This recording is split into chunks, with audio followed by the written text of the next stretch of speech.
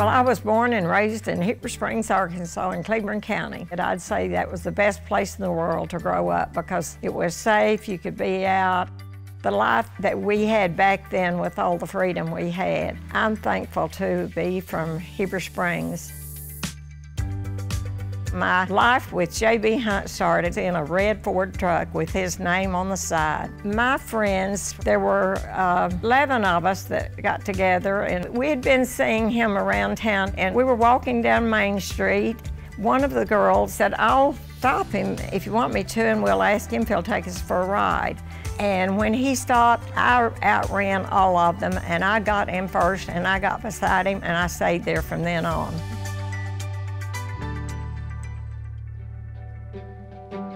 Johnny worked really hard, and he always was selling something else. He had more than one thing going. Johnny was selling the wood shavings from the sawmill for the poultry litter to the chicken people, and he got this idea of starting a business to package the wood shavings and sell them to the growers. He got a run that took him down through Stuttgart, and he saw them burning the rice hulls, and he thought, well, why can't I use rice hulls rather than the wood shavings? And we put all of our money into the rice hull company.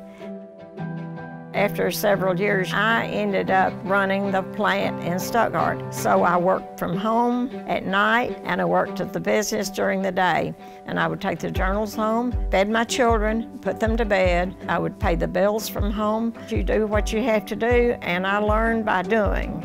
First year we lost $19,000. Yes, we could have given up, but we both looked at each other and said, everything we have is in this company. We cannot close this. And we built that company back, and it is still operating today. And do you know, we never lost money again. In December of '69, we bought 5 trucks and 7 trailers, moved them to Northwest Arkansas, and that's how we started the trucking company. Then there I was to learn about a trucking business that I'd never been in. I was a woman in a man's world when I started, but I was persistent. And everything you do in life and you think you're not qualified to do it, once you do it, it's preparing you for the next step. Many times after we started that trucking company, I thought we were going to be selling pencils on the corner because it was a tough, tough business to break into. I was the low one as far as pay, you might say, but they didn't have to pay me to stay there. I was there to help make the company work, and I wasn't going anywhere. The toughest job I had was hiring. If you hire the best people and you let them do their job, listen to all of them, and then I make the ultimate decision, but I know beforehand that they're going to support me in it because they're the ones that are capable of really making it work. Johnny said I was the psychologist of the company because if they had even personal problems, I had an open door policy, and no matter what there was, they could walk in my office at any time. When I could see a driver going down the corridor, I could get up and invite them in, have a contact with them. They knew we were there for them. Governor Huckabee told me once a few years ago, Johnny took him over where the promenade is, and he said there was just a big field of hay. And he said, Johnny just laid it all out, what all this was going to look like. And he said, and here I am today. And he said, it's just like he said it was going to be. He had the plan in his mind. He knew what he wanted to do.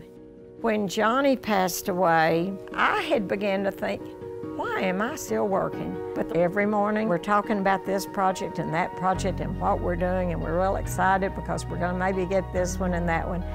And I think he'd be pretty pleased to see, yes, she went right on and she did what I knew she could. I don't so much think of myself as the leader, but as just someone's got to kind of have that role. I've always felt like if you're working for a company, do any job there is to do. It doesn't matter if it isn't what you were hired to do, but if someone needs help, help them. I just kind of still count myself as that simple little girl from Cleveland County that did just what I needed to do at the time. And whenever I look at these buildings that we built and all, I think, Johnny'd be pretty proud of us. He'd be pretty proud.